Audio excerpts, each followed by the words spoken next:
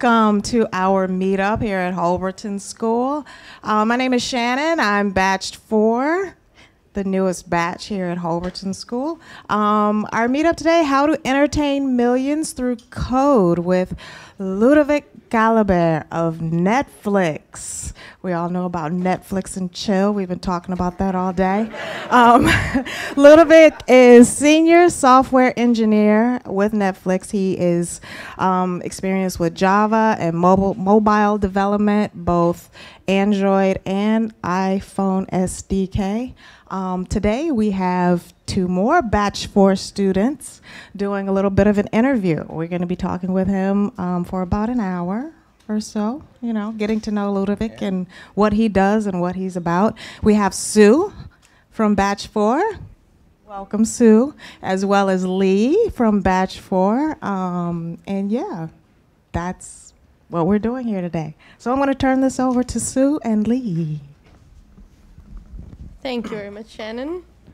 So let's get started, I guess. Can you guys hear me? Yeah. Try to move it. All right. Yeah, so just tell us a little bit about yourself, your background. I'm French, as you can tell. I actually never worked in France. I studied in Germany and worked in Germany for about 15 years, something like that. And I moved to the US about 5 years ago. I transferred from my previous company in Germany to the American branch in Palo Alto. And about 3 years ago, I moved to Netflix. Yeah. Okay, that's great. So, what were some of the main differences between the work culture in Germany and here in the US? There's a lot. Ooh, is that too loud? Is that fine? Sounds, yeah.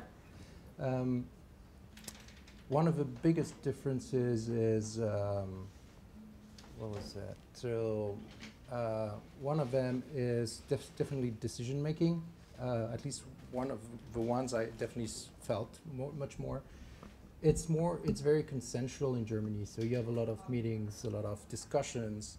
And it takes a while, and then you get to a decision. And then when you get to that decision, you actually get to the implementation part. So it took a lot of meeting, probably too many meetings for me. And in the US, it's more top-down, the decision making. So it's not necessarily your boss will take the decision, but you will have less discussion, you will focus less on these discussions, and you will start implementing quicker. And if you have more context and need to change your implementation, that's not a problem. You will be able to change it. It's harder when you're in a German work culture. Another thing is feedback. In Germany, people will give you feedback more directly, generally, or the disagreement will also be more emotional, or not emotional, more confrontational. So it's not a bad thing, but it's very different. In the US, it's more held back. So the feedback will be a little less direct, and it's usually not confrontational. So you won't stand up to someone in a meeting and tell them in their face that you're disagreeing. It's a little different. Other things are that in Germany you can fire someone easily. So it's a whole different mindset. You can come in the office, and it's not like on that day your boss will tell you, sorry, you're gone. It's like it's a longer process. You need a real reason to fire someone. It takes a while, and so it's definitely different. Another thing is work hours. Typically here, no one really looks at how long you work, or you don't typically count your hours. You get the work done. In Germany, it's more focus a little more. At least in my experience, there was sometimes more focus on you spend 8 hours, work 40 hours a week. It's 8 hours a day. You've done your 8 hours, and you're done for the day. That's it. These are some of the cultural differences. A few months ago, I read a book called The Culture Map by Erin Meyer, which is great. It maps the world cultures on different scales in 8 particular topics like communication, leadership, decision making, all these kinds of things, and you see the countries on that scale, and they're relative to each other, and you can see the differences. It's very interesting. So I definitely recommend that book if you want to learn about different cultures. And actually, it's very helpful when you're coming from a different culture, like me. When I'm French and I worked in Germany, and I'm in the US, it's very helpful to know how to adjust your communication style, for example. Okay, that's great. So, what were some of your struggles just coming from Germany and working in the U.S. market? So, just as I mentioned, the communication was one of the things. France is generally a higher context culture, so we tend to do things like when we explain something, we'll have a brief overview and tell the thesis, and then the anti-thesis, and then the conclusion. But in the US, typically, if you don't get to the point right away, they won't read your email. It's like, it's way too long. And so I had to adjust to that and start making my point at the beginning, and then finally explaining the rationale behind these things. So yeah, I'm still working on it. I still occasionally write way too long emails, but that's definitely one of the things I'm still working on, and I struggled with. What else? Communication was one. Feedback. Oh yeah, so the feedback thing, same thing as I mentioned. Feedback in general is more direct and also disagreement and more confrontational. And even so in France, you're typically hand waving and talking loud, and so here it's way different. But so I used to have sometimes meetings in Germany where I was confrontational, so I would disagree, and I would say in the meeting, and it wouldn't be like I would have done here, because I knew the people for a long time. I worked in that previous company for 12 years in Germany, so I knew the people really well, and so it was easier for me to be confrontational.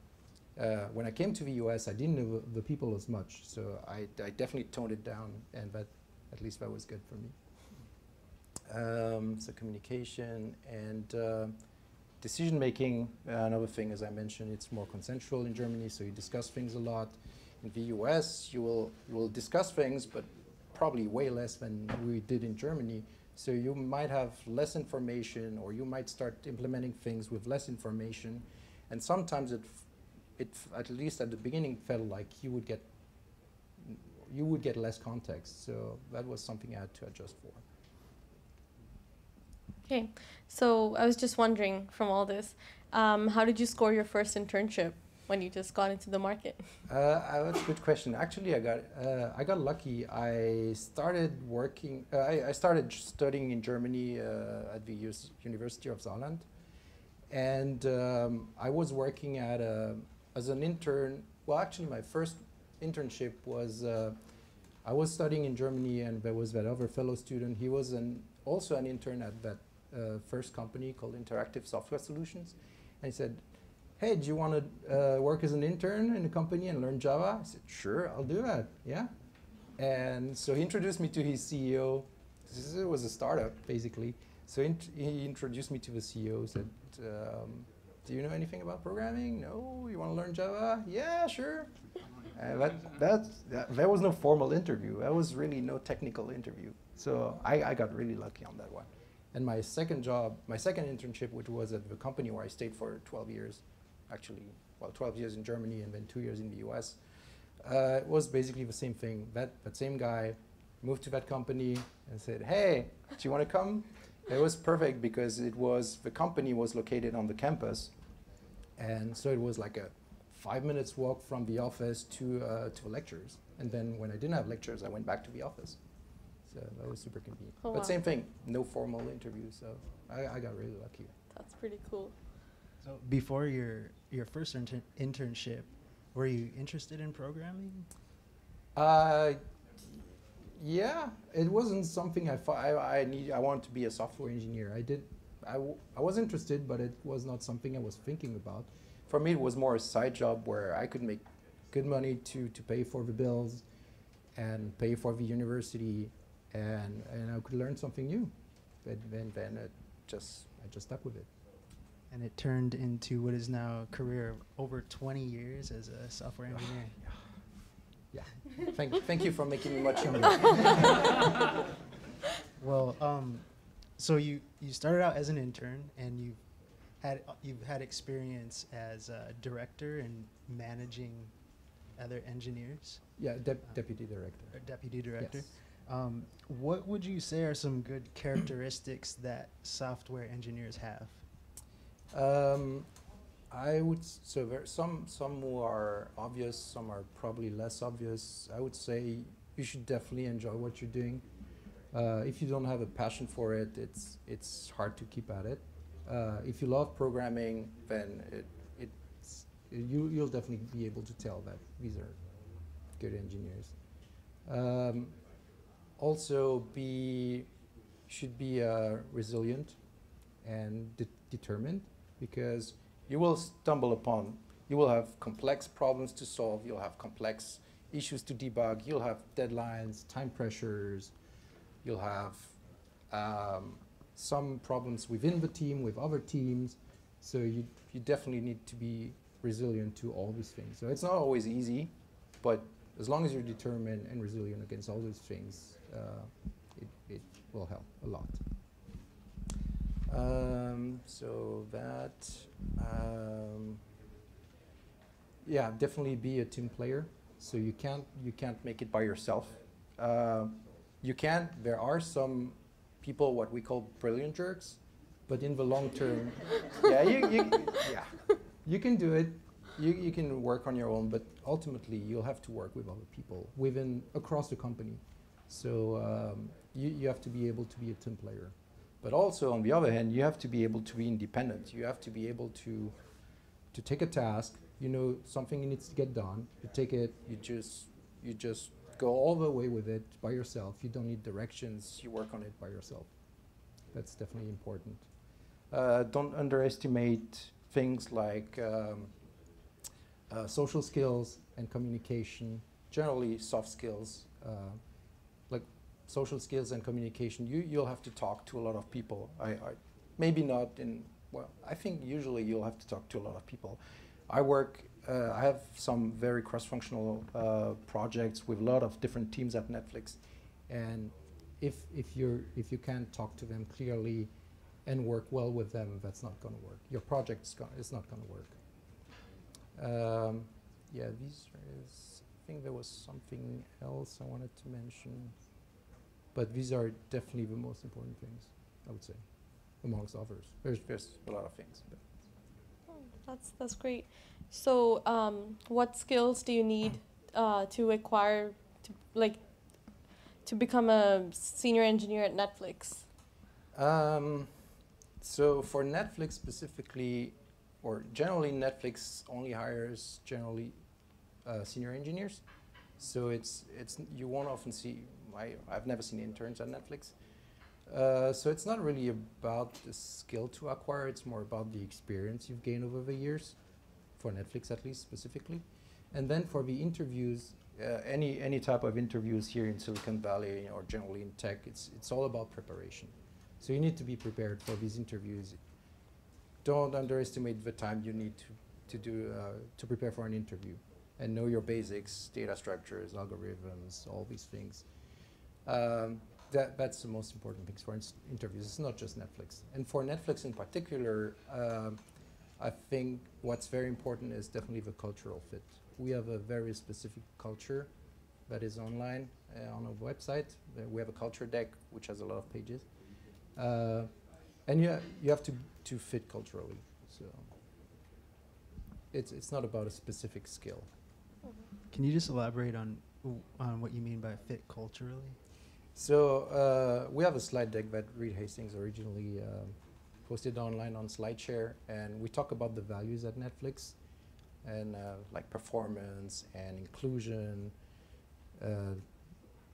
team culture. We have a lot of different values, and if you don't fit within it's clearly stated on the website, and the recruiters will also talk a lot about the culture during the initial phase. And if you see that if the recruiters see that you're not a fit, or if you feel like you wouldn't feel comfortable in that environment, then you just should not apply.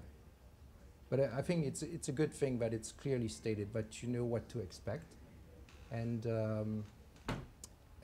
yeah, there's no surprise in the end. So you don't want to start in a company where you don't feel comfortable with, like, one of the things is the performance. One of the recurring things about our culture is performance, the culture of performance. And if you don't feel comfortable, and if you feel like you can't handle the pressure, then it doesn't make sense to go there. So I like that but everything is clearly stated. So I imagine throughout your career you've had to learn a lot of new things, and even probably still you're learning new stuff. Mm-hmm. What is your approach when you need to learn something new? So generally, regardless of whether it's tech or non-tech related, I go online, I try to find online courses. I look up Coursera, edX, MIT, OpenCourseWare, anything I can find, or lynda.com also has good resources. I try to find these. If I can find courses, I try to block time every day. It usually doesn't work, but I try to stick to it. So I get some time in the morning, usually on the shuttle, because I get to the office on the shuttle. So I try to block like 30 minutes in the morning, 30 minutes in the evening, watch the videos, do the assignments, and I try to do that regularly. And if you can find online courses, just search for tutorials or other sites that explain these things. And also try to find people that you know, coworkers who know a little bit more about the subject and who can help you learn all these things. So one great thing I would recommend everyone here to do is, if you don't have one yet, get a San Francisco Public Library card, because that will give you access to a lot of things. You will get ebooks, audiobooks, you can borrow them online.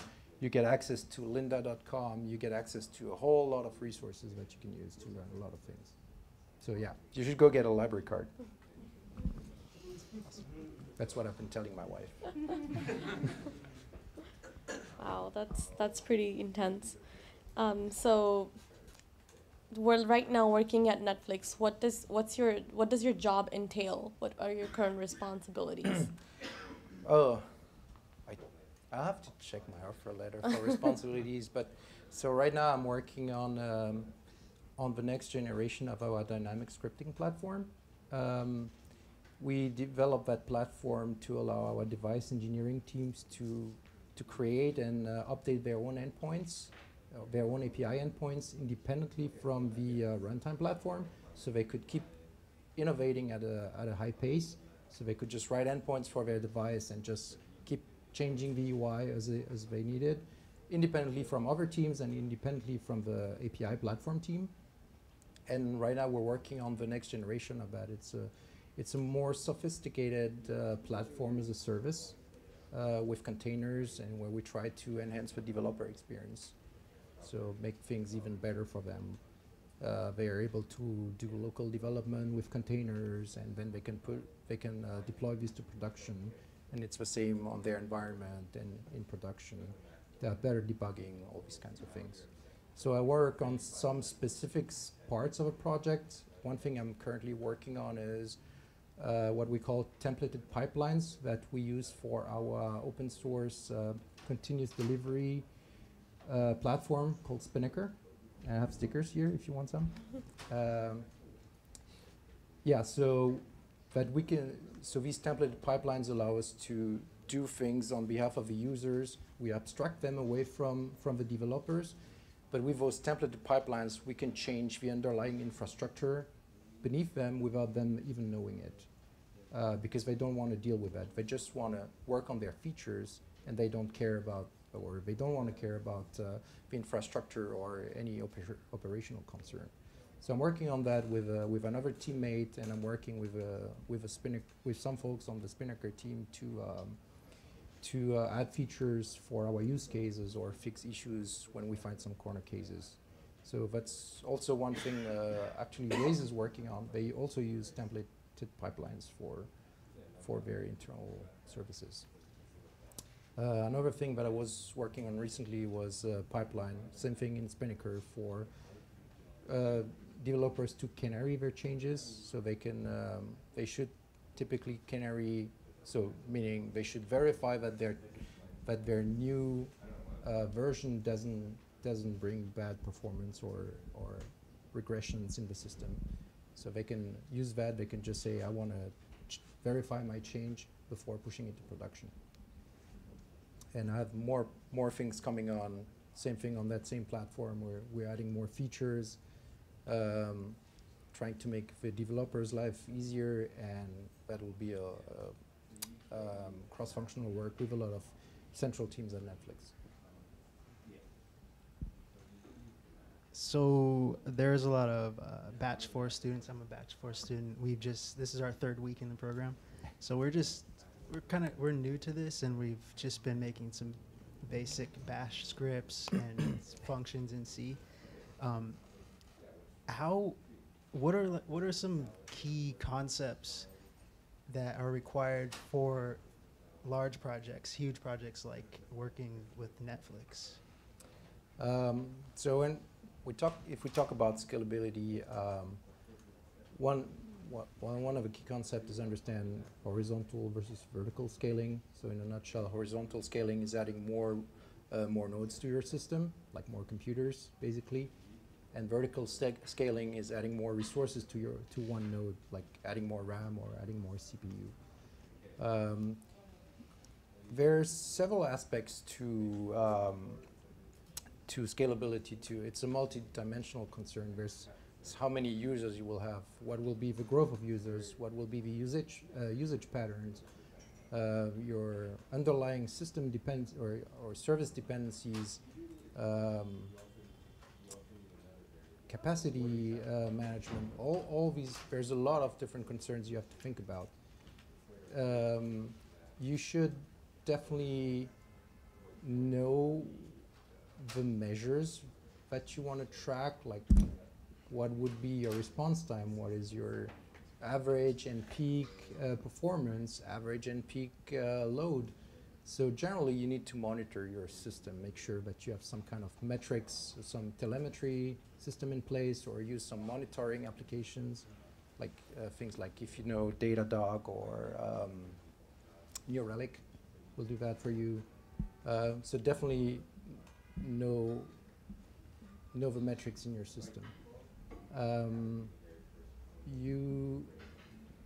Something else I wanted to say related to that. I'll come back to it later. One thing, do not underestimate your database schema. So that's something you often that might be overlooked, but definitely, especially if you deal with databases, don't overlook the the database schema and the partitioning. These things, it's also not just about scalability. Also think about availability and reliability, especially since we have a lot of things now in the cloud. Reliability is a big one, and of course availability, especially for services like Netflix. There's so many different aspects. It's difficult, but I have more. I should look at my notes. I can tell you again after this talk. But yeah, there's a whole lot of aspects you need to think about. So, in your span of your career, I'm sure you must. I don't know if. Well, I can't be sure, but would you consider that you made some mistake throughout your career, and would you like to go back and change that mistake if you could? Yeah, I'm sure I'll make a whole lot more. But there's especially 2 things I think that were mistakes, and I probably would change. One thing is I was supervising and mentoring more junior engineers, and but I was still fairly I was experienced in the sense that I had been working all these years, but I was inexperienced related to mentoring. There was no formal course. I didn't have specific support, so I just helped them with problems. But I was also focused on the things I had to do and focused on my own career.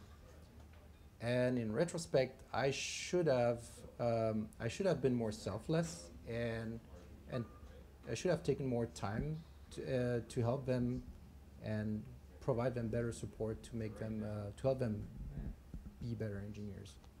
So that's one of the things I would change. I would probably go back and probably learn more about mentoring and take more time to help them, because yeah, it's really important for the next generation to think about that. So take time to help people, and that's that's one of the reasons why also I wanted to mentor for Holberton. It's like I want to help you guys succeed if I can. I don't know, but hopefully I will be able to help a little bit. But yeah, take time, and if you can help people, it'll help you too, and it will help me grow, and it would help you grow too. Another thing was a while ago at my previous company in Germany. My manager asked me if I wanted to be managing the team, and I didn't feel like I was ready for it. And as an engineer, you dread being a manager. It's like, oh no, so, no, I don't want to do that ever. In retrospect, I probably should have tried. I don't know if it was serious, but at least I maybe should have given it a try, because I don't know if that's something I would have liked or not. But maybe I should have given it a try and see if it's something I would have been interested in doing. Okay. Just to follow up on that, so in your point of view, how should new budding engineers approach someone like you and ask for mentorship and support, things like that? Just ask me. Yeah, just come and ask me if you have a problem, if I can help with it. Definitely come to me and ask. You probably all know my Twitter handle, but I don't use Twitter that much. But you can ping me. You can ping me via email or generally or LinkedIn, any way you can, or you want to. Yeah, just come to me and ask. That's not a big deal. I will tell you if I'm swamped in work. I will tell you that I can't do it right now, but I will definitely try to help you as soon as I can. So don't feel. Don't hold back. If you want to ask something, feel free to come to me.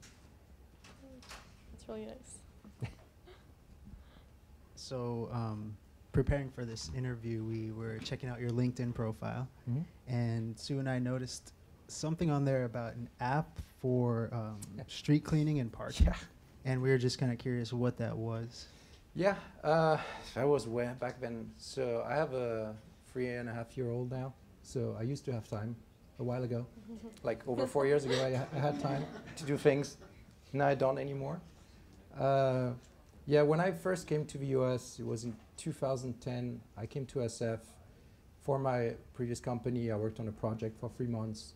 And I stayed in the inner Sunset, and there was that thing, but I had a rental car. There was that thing I've never seen before. You have to move your car out of the street like every couple of weeks.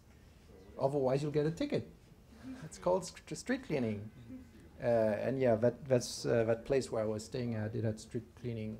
I can't remember if it was every week or every other week, but I think I got a ticket or two.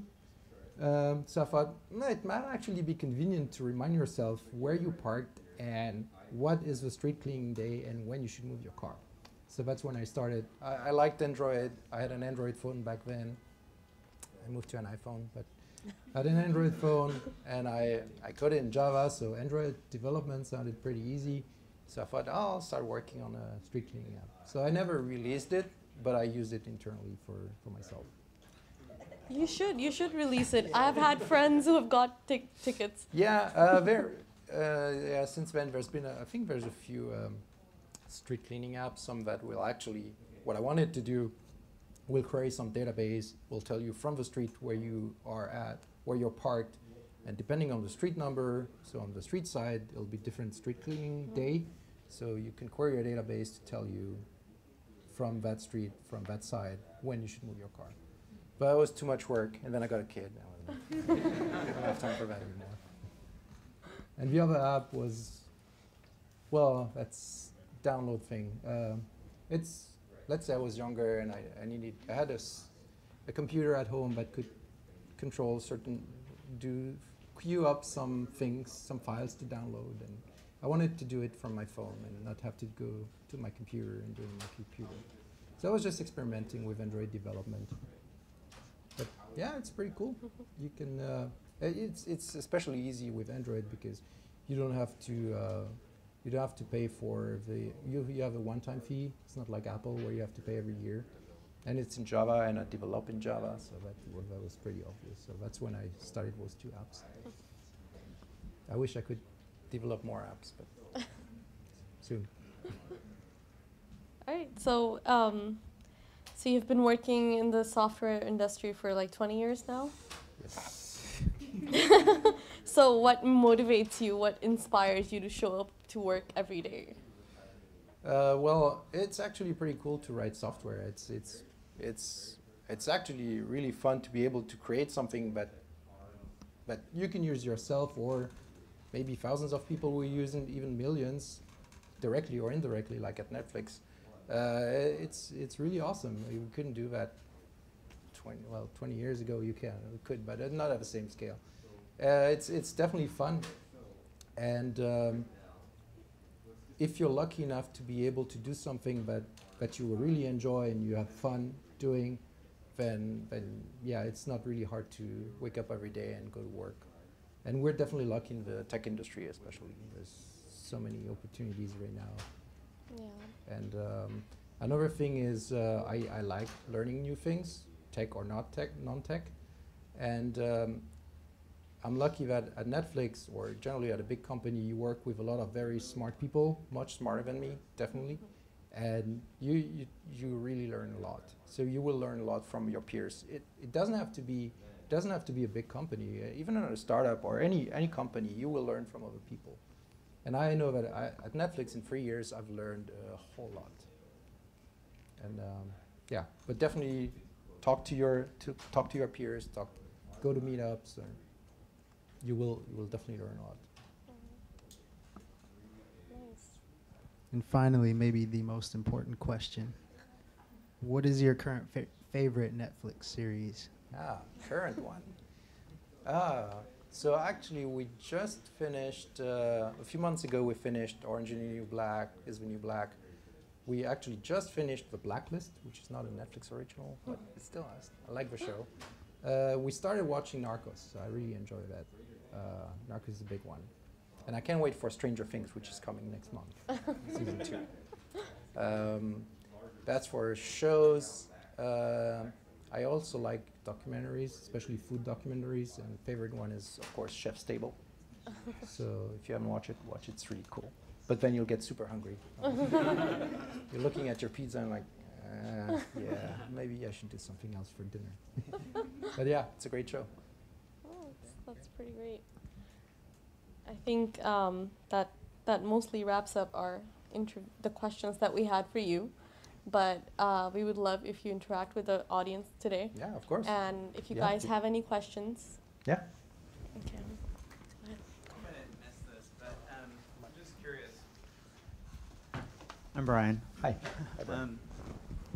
Is there anything that you would share with us that you wish somebody would have shared with you about the industry?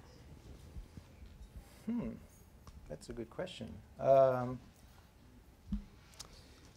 I don't know, it's really about sharing like a secret or something, but I would say you should, as I was mentioning earlier, you should definitely try to not focus on yourself only, on your career or what you're doing, but take time to step back and look around you and try to help the people around you. I think is one big thing. Another big thing we've been addressing recently is inclusion and diversity, and women in tech also, more particularly. But things like that where you should definitely, you're not necessarily, there's often unconscious bias, and you don't, as a man specifically, you might have unconscious bias and you don't notice it. And we should be, or at least try to be more conscious about all these things that are around us, and that sometimes women are not it's harder for women in tech, or they're not. It's in some places where, or in some situations they don't feel comfortable. These kinds of things.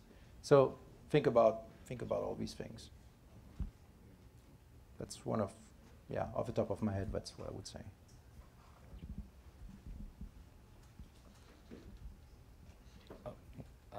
Hi, my name is Walton. Hi. So you spoke about the difference in context when you were working in Germany versus when you're working in the United States. Mm-hmm. I was just curious on what were some of the mistakes that you made in terms of like clarification or when you didn't have much context, and what did you learn from those mistakes? That's a good question too. I don't know if I really made, probably some mistakes, but it's probably that I didn't get my point across because I was not getting to the point right away. So I've had that happened to me a few times where I sent a fairly long email explaining everything, why I was doing something or that I would be doing something, and I didn't get a reply. And it wasn't something critical, but I was expecting a reply, so it's something I had to change in my communication style. So it's not a big deal, but that's definitely something I came across a few times, which made me think maybe I should work on my communication.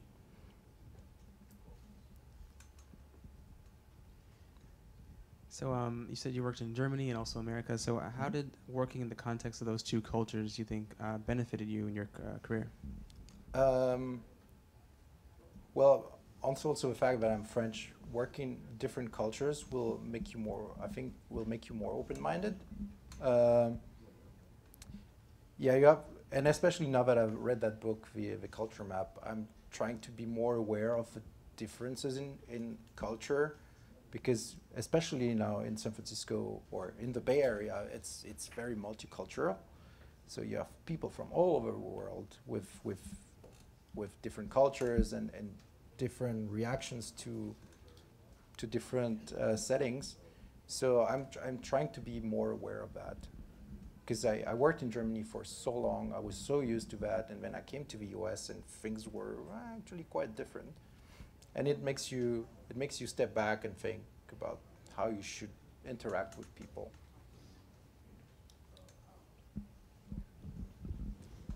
Hi, I'm Lindsay. So my background's in media, and a big part of that is television. Mm-hmm. So as someone who's actually like on the inside, what do you think Netflix's role, and I suppose other online streaming websites, if you will, are going to look like now, 5 years from now, versus like how cable and broadcast is going to look? What kind of role or significance do you think Netflix is going to play in comparison to cable? Like, are we even going to have cable anymore? I would say I hope not for Netflix. But no, I think you probably saw it with the Emmy Awards. Streaming is getting bigger and bigger. It's getting a lot of awards, a lot of attention. Everyone's getting into streaming now. I don't know who has cable here. Anyone? Okay, 1, 2. Okay, it's like 1%. So it's just so much more convenient, and we don't even have time for commercials. Who has time to watch commercials for 5 minutes every 20 minutes?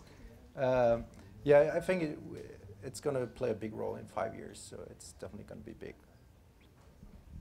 So if you want to join Netflix later, we're hiring. Hi.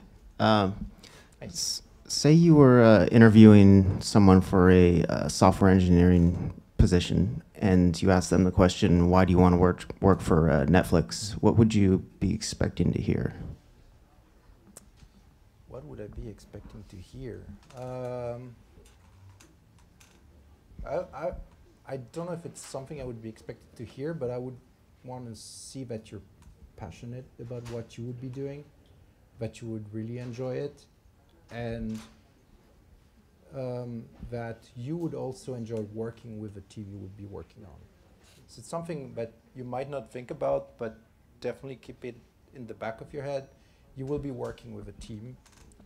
It's great to be working for a big company, be it Google, Facebook, Netflix. But if you work on a team where you won't feel comfortable, it's not going to work. It's not going to work for you, and it's not going to work for the team. And it's probably going to waste your time in the end. Even if you work there and figure out it's not something you'll enjoy, then it will be time wasted. So I would like to see that you're passionate about what you are doing and that you would enjoy working on that team and working on these tasks that you will be interviewing for.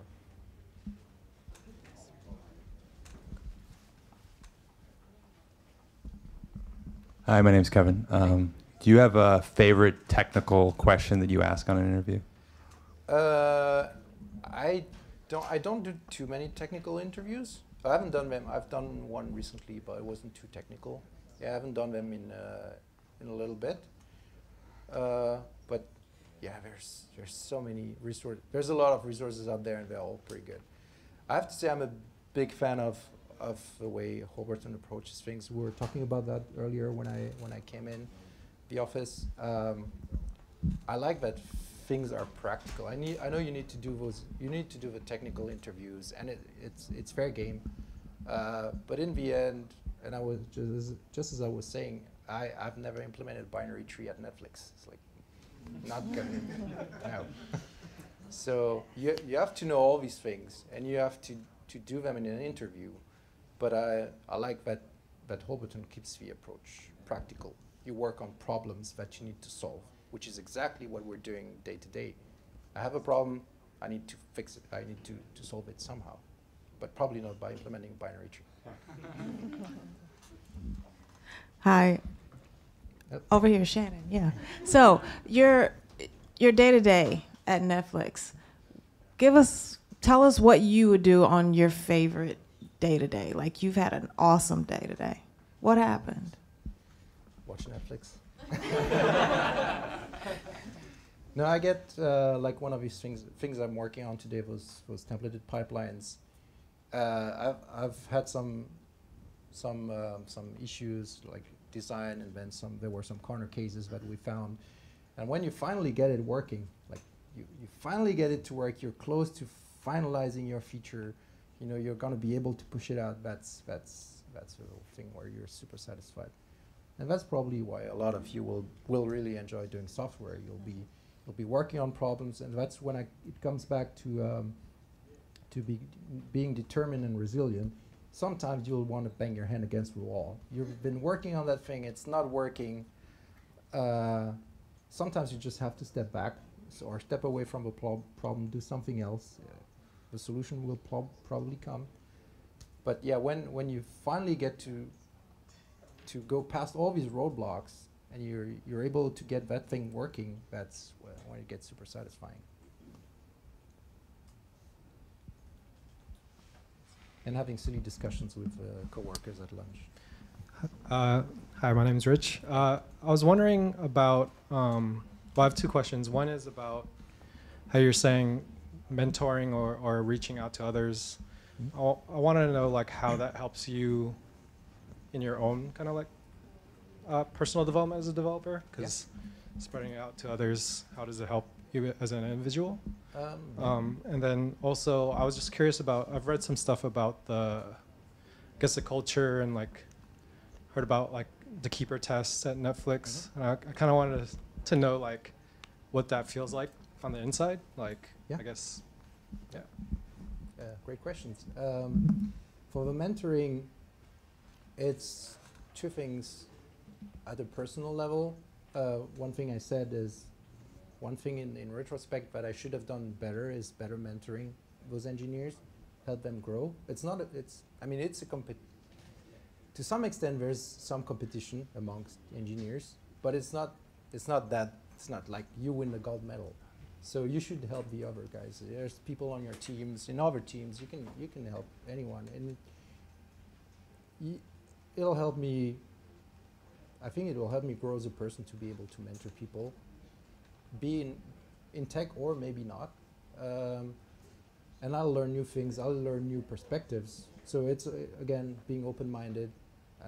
You guys come from different places, I'm sure. So I'll learn things on a personal level, which will be most likely very good for me.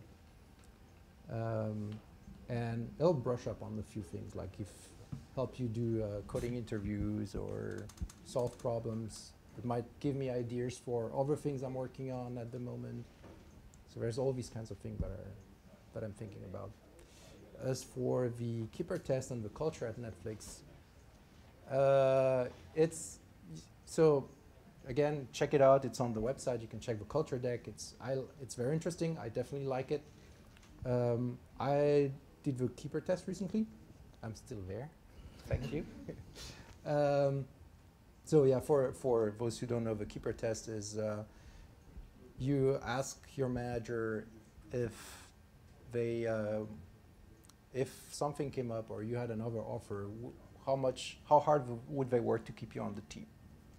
And yeah, and it can backfire. If you want to do that, you can say, sorry, I'm not going to work that hard for you.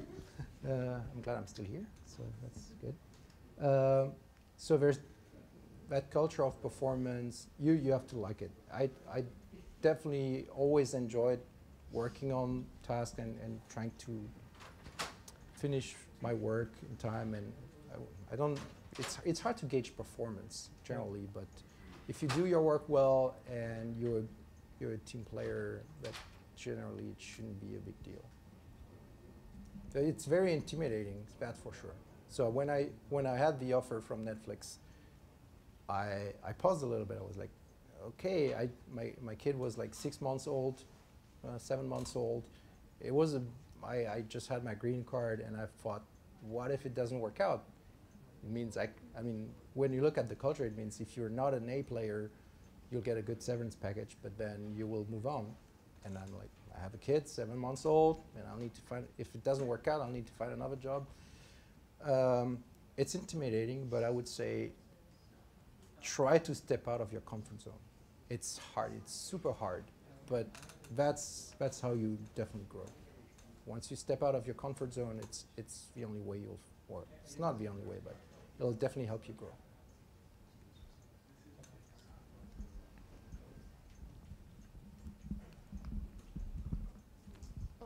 Hey, how's it going? Hi. I'm Demetrius. I just wanted to know, like, what kind of personal practices and habits you put into place to be as productive as you can possibly be. Like, I could be more productive. I should be more productive. I'm definitely still working on it.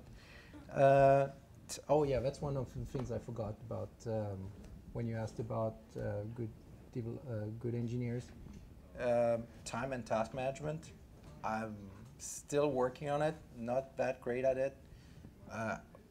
And focus. So you need to stay focused on what you're working on. And I know I tend to sometimes work on something and then I get distracted by some other things that are happening, like Slack channel, support issues, or sometimes I'm not even on call and I'll jump on it. I'll see a Slack message on the support channel and I look at it and I'll answer it.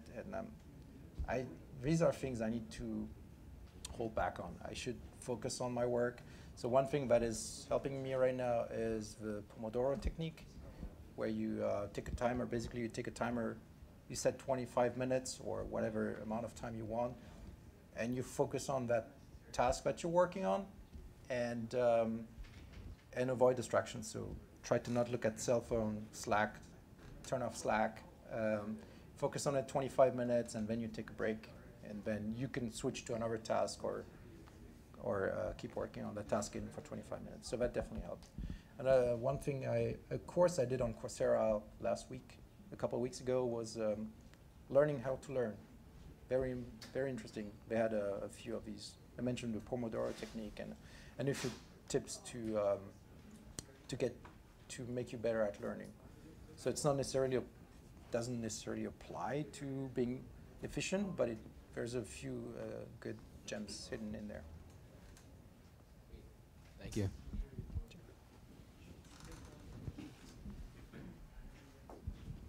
Hi, my name is Aaron. It's the first time here to this meetup.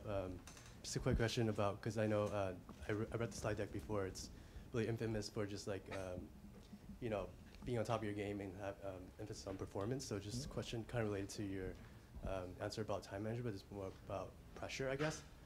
So, you know, you have work pressure to perform, but also you mentioned you have a kid at home. So there's a lot of pressure, I guess. Everyone has a lot of pressure in life. So just curious, how do you manage, you know, like pressures in life and pressures job and just self-care, I guess? I have to say, or it might be different depending on the team. Some teams are definitely have definitely more pressure because they're in tier 1, so they're in the path of streaming. If something goes down in their service, then Netflix goes down. So there's definitely more pressure here. We work with internal engineers, so there's less pressure, definitely. Although we are to some extent also in the tier 1. But generally, the work-life balance on Netflix is pretty good. The nice thing is I live in the city, but the office is in Los Gatos, and I commute there every day. We have a shuttle, and we have 2 shuttles in the morning, 2 shuttles in the evening, and that's it. So if you don't drive, you take your shuttle, you get home. I still work in the evening, so whenever there's something I want to finish, but no one forces me to. And usually the managers are really good at it. They will really not put pressure on you. And that's the thing of the culture. It's about freedom and responsibility. You have a freedom to work more or less how you want, but then you have a responsibility that comes with it. So you can slack off for 2 days, but if you don't deliver in the end, that's your responsibility. I don't slack off for 2 days, just for the record. Hi, I'm Jacob. So at first glance, Netflix seems to be a company more so than other technology companies that are very user-focused. So you have to do a lot of analyzing data. It seems to me that Netflix was the first to gain true insight into user viewing habits, right? Because before we had Nielsen ratings, and how really accurate could those be when they're guesses, right? Yeah, right. And that really has a big impact on how much television deals cost. And then on top of that, you have to worry about UX. So there's marketing, there's data analysis.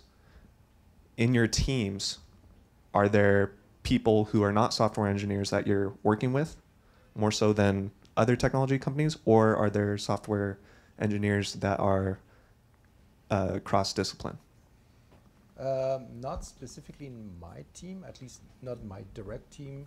There are non-software engineers. We have designers. We have consumer insights people, who I don't believe are engineers.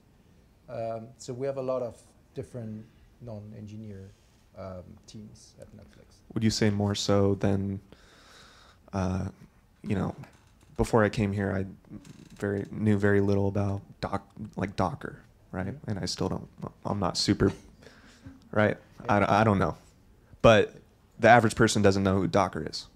So is your company blending more disciplines together than another company that would possibly have teams where it's all engineers? Yeah, I think so. I mean, we're not just a tech company. We're also a big media company. So we have a lot of media focused, or we have a lot of teams that are non-engineering.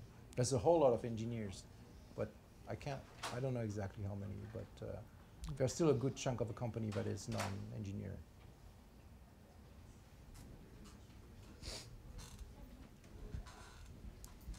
So I know we're probably wrapping it up, but my question is less so about like the culture of the company, because we know that it's great, but in terms of the business side, Netflix is the most household name of streaming services online. I mean, don't quote me on that, but like, come on.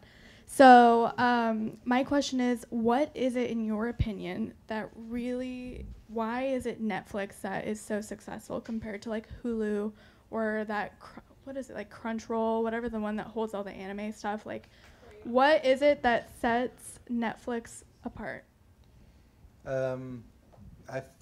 There's several things. I think we're keeping the focus on the core business. We're not trying to do a bunch of different things, like trying to go into businesses that is not core streaming and entertainment.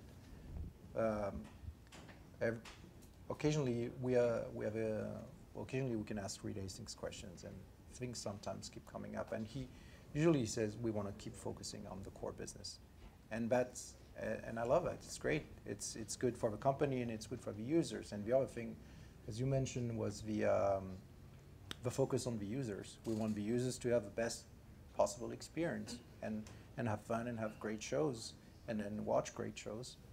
And yeah, that's what I think sets Netflix apart.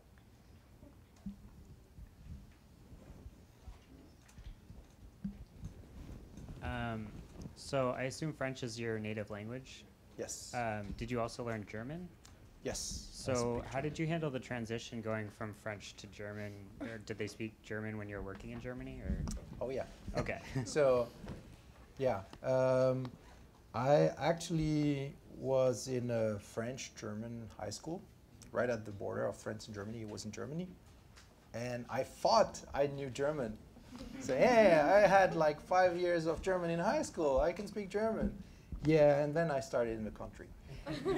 So, yeah, I started working. I was working in a nightclub on the weekends to make some money. I was working as an intern at that tech company, and yeah, they didn't. Well, they would speak English maybe a little bit in the tech company, but and actually I studied at the university in Germany because I thought, yeah, I did 5 years of high school German. I can do German.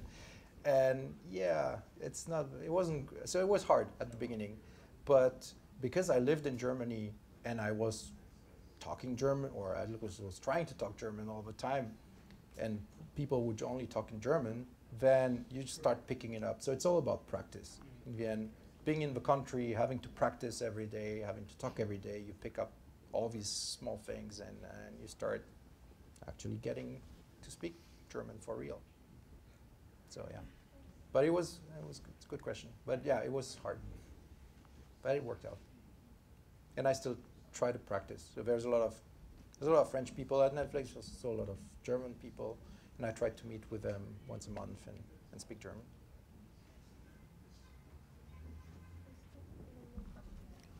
Hey, what's up, man? How you doing? Good. How are you? My name's Kingsley, and it's my first time here. You might have spoke about this already, so if you already did, I'll just find out from somebody else. I can answer again. Okay, cool. So what's your tech stack? Like, what technologies do you work with, and how does that figure into the whole Netflix streaming ecosystem on your side? Well, like, where am I in the? Where are you? What do you do? I want the details. Yeah. So I work mostly with Java. Also, we have some tooling in Node.js. We're using Docker, as well, generally containers heavily. We have everything in the cloud in AWS. So you don't really see the part where I'm working on, but to work on that, I don't know if you were there at the beginning. I mentioned I'm working on the next generation of our dynamic scripting platform. So basically, device teams can write their own API endpoints. So what you see on your phone, like the list of movies or the list of shows, that's the device making API calls to retrieve a bunch of data, and they can display on the screen. And every team can do they write their own custom endpoints because you have different screen real estate on different devices. So we provide the platform to allow them to write their own endpoints. What's Docker for? So that's for that new generation platform, that new platform as a service. So they can, the endpoints are now self-contained in a container.